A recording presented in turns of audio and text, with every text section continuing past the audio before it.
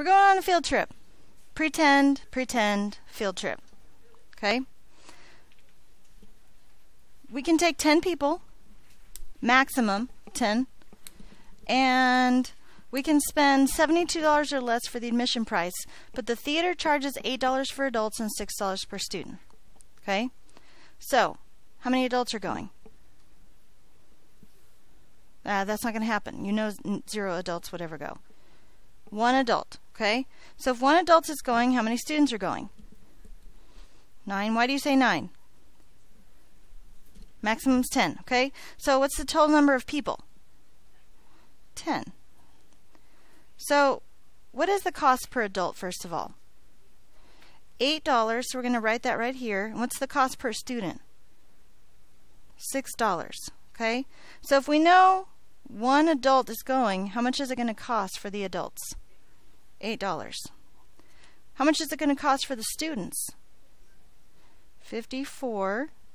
So what's the total cost? $62, right? Add those two up. Yes? Does that work? How do you know it works? 72 or less and 10 people. We have 10 people, right? Okay? So, how many adults are going? 2 adults? What? 8 students? Okay, so how many people are going? 10 people are going. We know it costs $8 per adult, so how much is it going to cost for the adults? 16. How much is it going to cost for the students? What? Okay, 48. What's the total cost?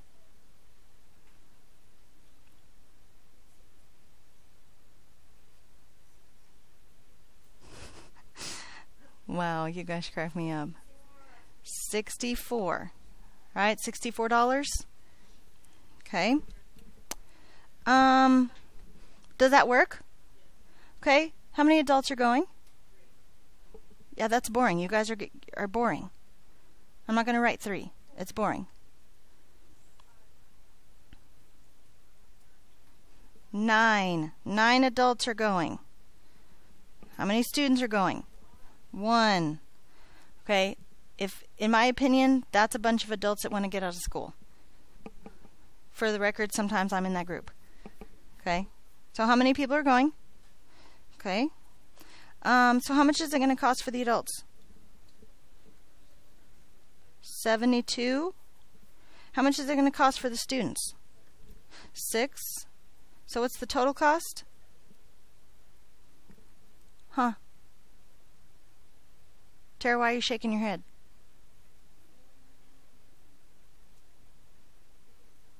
It's over $72. It doesn't work, does it? Okay. So not only should we not send 9 adults with 1 student, like we can't, according to these parameters, can we? Okay. How many adults are going? 7 adults are going and taking how many students? Oh, 2 students? Okay.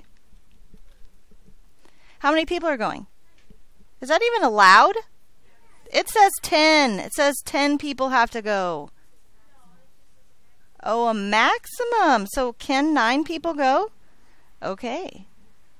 So how much is it going to cost for the adults?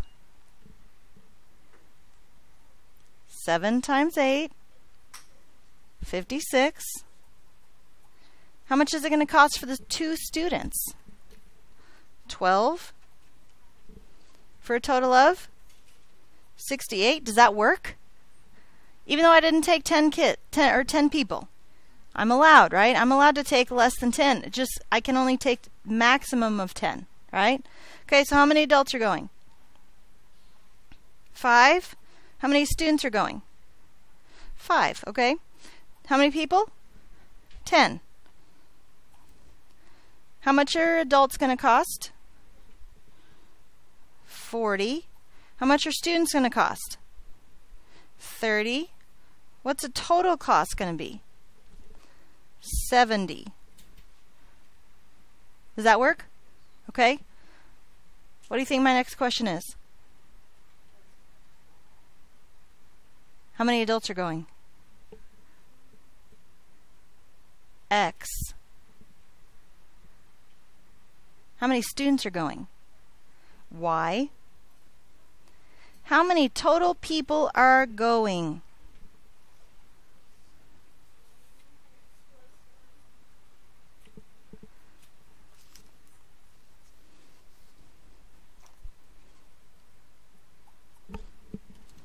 I heard that several times. I was just letting you think about it.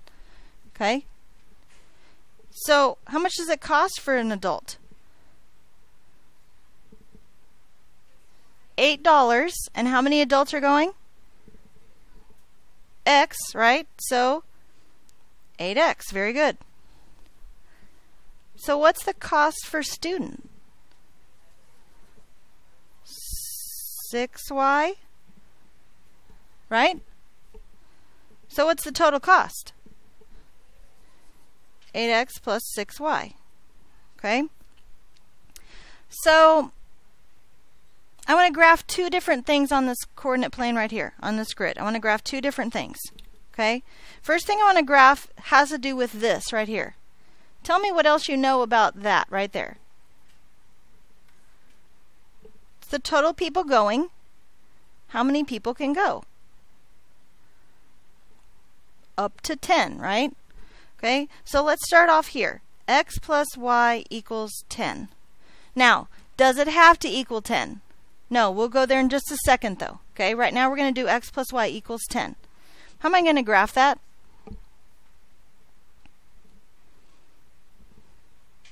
What form does it kind of need to be in for me to graph? Y equals, right? It's a slope-intercept form. So if I subtract an x from both sides, I get y equals negative x plus 10. Can I graph that? Hopefully, right? I know my y-intercept is 10, and I know my slope is negative 1, right? So, wait, can I graph it right now? Not yet, can I? What do I have to do before I can start graphing? I have to prepare my graph, don't I? Okay, so how am I going to scale this? X and Y. Look at our X and Y's. So can I go to 10 or however far? Can I just count by ones? 1, 2, 3, 4, 5, 6, 7, 8, 9, 10, 11, 12, 13, 14. 1, 2, 3, 4, 5, 6, 7, 8, 9, 10, 11, 12, 13, 14.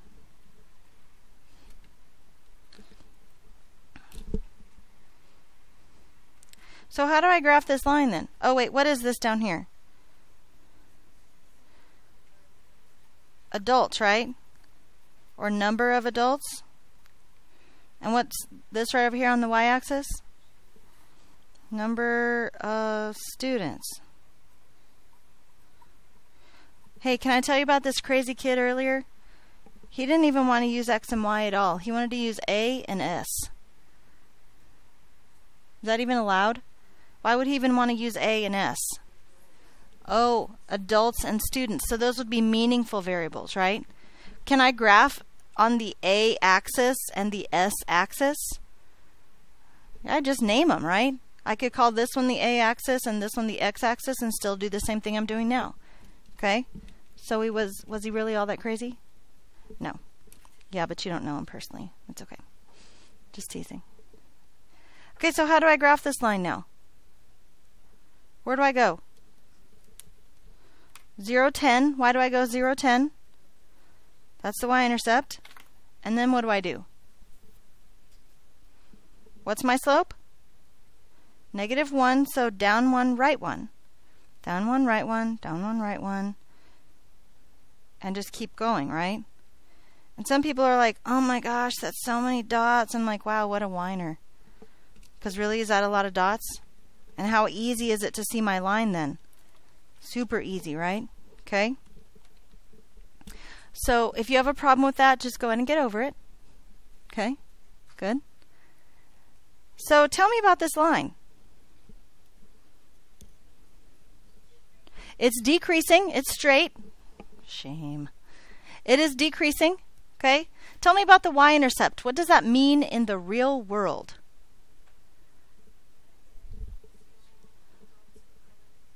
Zero adults and 10 students.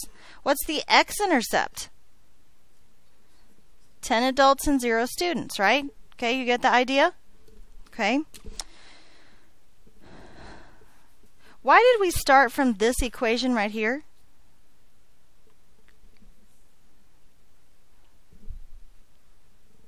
Because it was easiest to see? What do you mean easiest to see? Were we just adding adults and students? Like, why didn't we start in slope-intercept form here? We had to figure it out, right? It wasn't the easiest to see.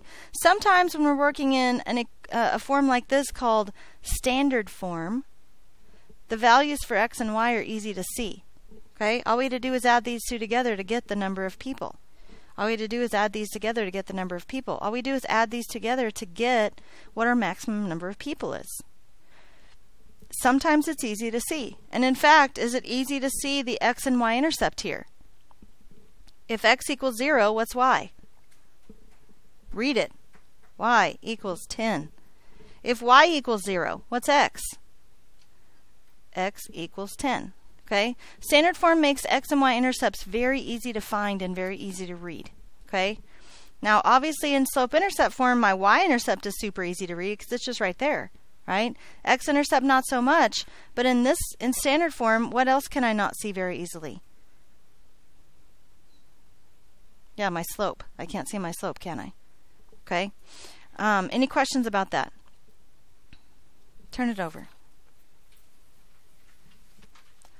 A business team is touring a plant. Pretty sure it's not like a plant like a fern. Okay? I think it means like a business type of plant, an industrial plant. Okay? The tour van can seat 7 people. A function that represents the number of women and men that can ride in the car is W plus M equals 7. I'm not exactly sure when it went from a van to a car. Okay? I'm assuming it's a van because I don't really know any cars that can seat 7 people. But of course, I don't know everything about cars. Okay? So, graph W plus M equals 7. What? Can we graph W and M? Didn't we have that conversation about that crazy kid? What did we do?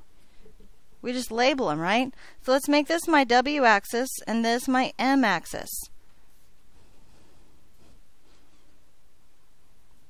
Okay? So if this is my W axis and this is my M axis, which of these variables do I have to solve my equation for? M. How do you know it's M? Yeah, we normally solve for y, don't we? What variable is taking the place of y in this problem?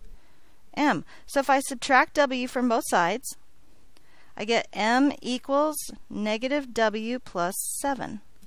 You can't even see that at all, can you? That's so great. Let me find my pen real fast. April, it's right there. Thank you. Let's try this again. M equals negative w plus 7. Is that better? Okay, good. So how do I graph that? Up 7. I already know this is my number of women and my number of men. And I can count by ones, right?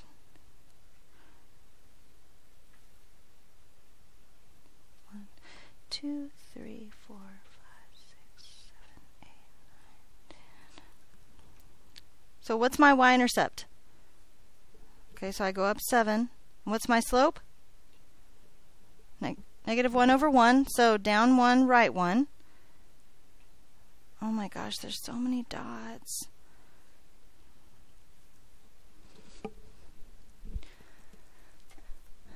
So tell me again, what is my y-intercept? Be careful. 0, 7. Excellent. What does the y-intercept mean in this situation?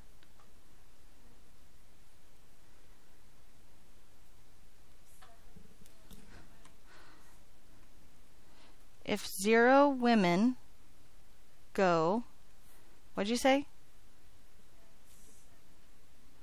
Then 7 men can go. I'm going to zoom in just a little bit. That might help. Is that better? Okay. So what's the x-intercept? 7, 0? It's right here, right? Okay. What does the x-intercept mean in this situation? If 7 women go, then 0 men can go. Okay? So now we need to have a side conversation that's not on this worksheet, but because of other worksheets we've done, will show up on your test tomorrow. Okay? I need to know what kind of line this is. Let's start there. It's a decreasing line. How do you know it's a decreasing line? From left to right, it is decreasing. It's falling, right? The data's declining, decreasing, whatever kind of word you want to figure out right there. Okay? Is this situation discrete or continuous? Well, one of those is right. Okay? Half of you said discrete, half of you said continuous. But if one of them's right, then one of them's wrong, right? Okay? So we have to figure out the difference between discrete and continuous. Can you have continuous functions? The line can be drawn in between the points. Now, I agree with the fact that these points are in such a fashion that we could draw a line through them, right? I agree with that. But are we allowed to draw a line through them? No, because there's no points in between. Can I make a point right here? Can I make a point right there? But if I have 1.5 plus 6.5, wait, 0.5 plus 6.5, doesn't that equal 7? It does, right? So why can I not connect the line?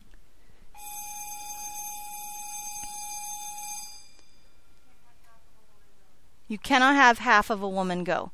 That would be really awkward, right? Okay. We're not going to get into, well, they're half a man because they won't stand up. No, we're not going to go there.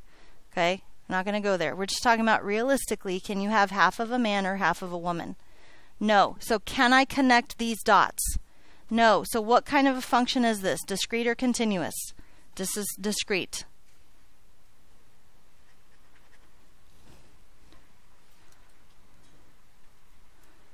What if I said it wasn't women and men we were taking in the car? It was bags of candy and cups of something to drink. Can I have a half a bag of candy? Can I have half a cup of drink? Yes. Can I connect the line then if it was candy and something to drink? Yes. Okay? So even though it's exactly the same data, how are you going to know if it's discrete or continuous? Look at the labels. Look at the labels. Look at our situation.